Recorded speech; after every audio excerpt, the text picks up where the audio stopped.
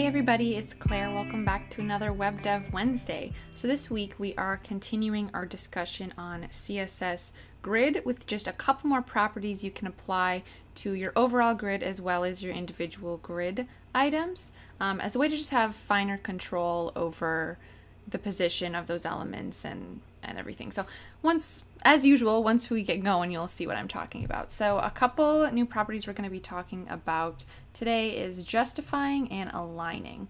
And you can see there's two little sections I've done here. So you can justify items, and this is applied to your whole container, and then all of the elements inside of that container are either justified or aligned however you tell them.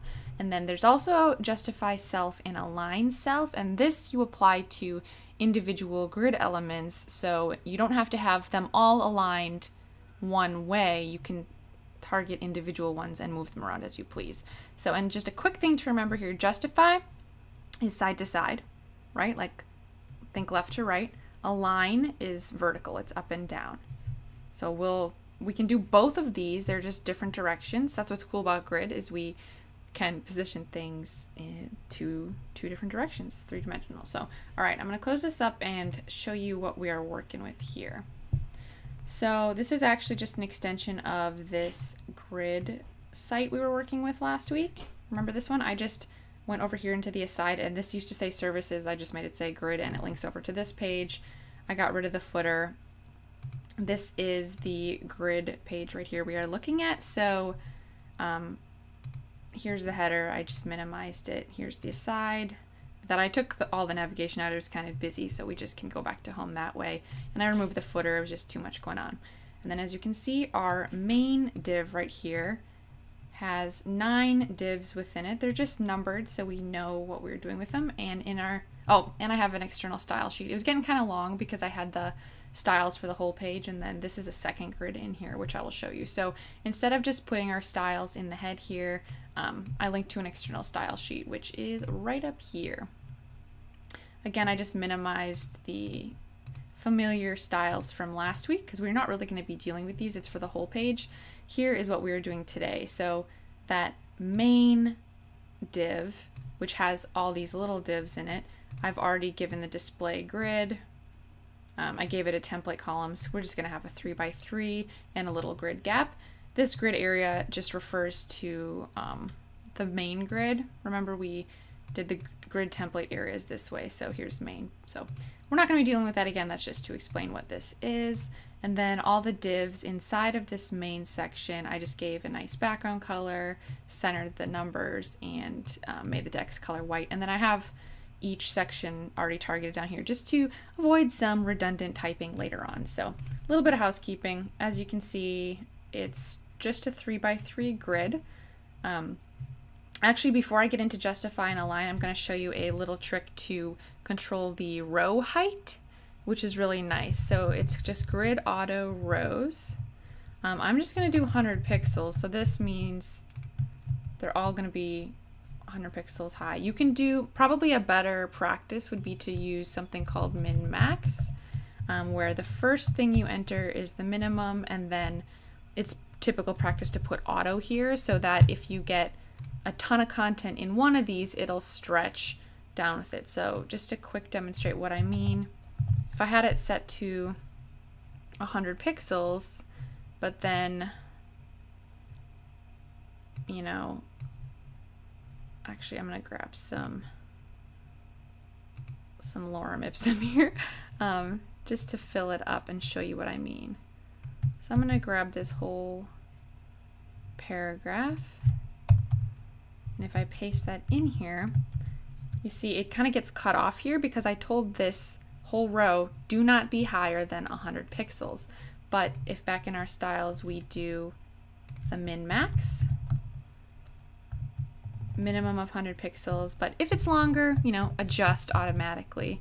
Then if we refresh this, you can see it stretches to fit everything.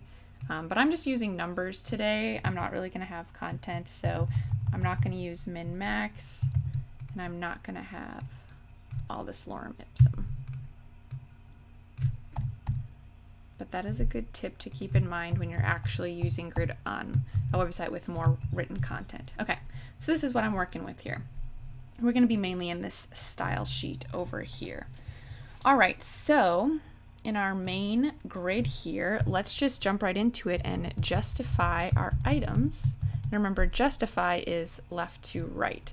And there are there's 4 values. The default value is stretch. That just fills the entire space of the column. The other ones are start, end, and center.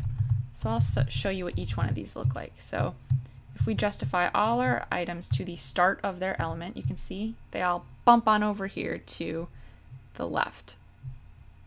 If we do center, you can see they will all be in the center of their column. And then if we do end, they're all popped over there. Okay? And again, the default is called stretch. So if you need to override a previous style or something, stretch will fill it back out. Align items is very similar. So again, stretch is the standard. We have start, center, and end again, but instead of being side to side, this is up and down. So I'll show you what I mean. Align item start bumps all of them up to the top. Center centers them vertically, which is really handy because that's something that was kind of difficult to do depending on what element you were dealing with previously. So grid gives us a nice little align, and then end pops down to the bottom, and again stretch fills it all up. And you can have both of these in play at the same time. So let's do justify items start, align items end, just to be random here. You can see these are all at the beginning side to side and at the bottom top to bottom. But sometimes you don't want your grid to be uniform all the same. We want to have finer control over this, right? That's where align self and justify self comes in. And just as you would expect, justify self is just this item moving it side to side within its container here. So let's do justify self start. Just this one moves over. And we can apply, a different style, a different justification, if you will, to number 2. Let's do end on that one. So there's going to be a big space between these two. See what I mean? I'm just going to give these divs a minimum width here so we can see them a little better while we're playing. And depending what you have in your grid, you'll of course have styles set, so they're going to be a size that you can work with. But this is just so we can see our building blocks here. Okay, so we have justify self. We can, apply align self as well. So this one is bumped up, but maybe our main.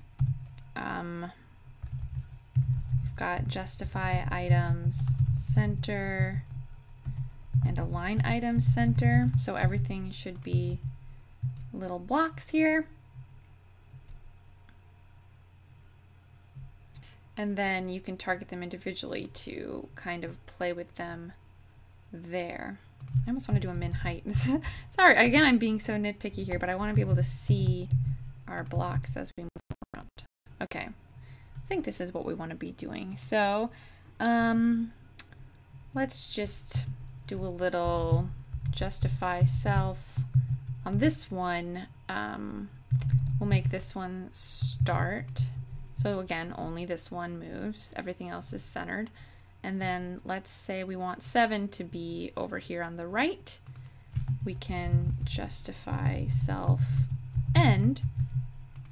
And it'll only take out the individual ones you target out of the whole grid that you told it all to be justified center and align center, but you could target individual ones and change it. So let's go ahead and do this over here just to finish up. So let's put 3 justify self end and 9 justify self start. If we save this, got a little effect, I'll have to put together an example on our sample website with all the content to sort of demonstrate how this can be useful for fine-tuning, but this is just a little bit of an overview about what you can do with these individual justifying, aligning, positioning things within your grid a lot more exactly than before grid. So it's really great. Anyway, guys, I hope you found this helpful. Keep an eye out for a more advanced application of these, because like I said, I think it would be good to see these in practice in a more practical example. But thanks for watching. Remember, I post new videos every Wednesday, so I will see you all next week. Bye, you guys.